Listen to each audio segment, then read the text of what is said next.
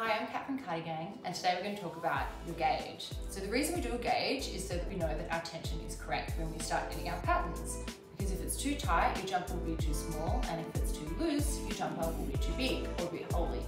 So in our patterns here, it says that for a 10 by 10 centimeter swatch, you should have 7 stitches and 9 rows.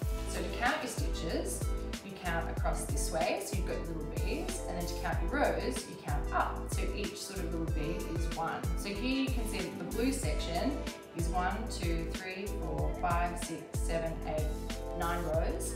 And then if you count across, you just count your little beads that way.